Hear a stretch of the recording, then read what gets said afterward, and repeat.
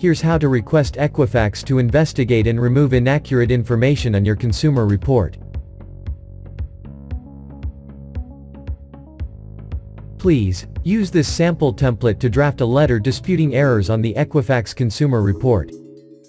Your letter should clearly identify each item you dispute. Complete the form, then mail it to the consumer reporting agency. Please, follow the link in the description to open the document form. Now, you can start to fill out the form. Begin with your first and last name at the top. An example: John Doe. Next, enter your current address, the same address as mentioned in your ID or driver license. Address line 1, 123 examples.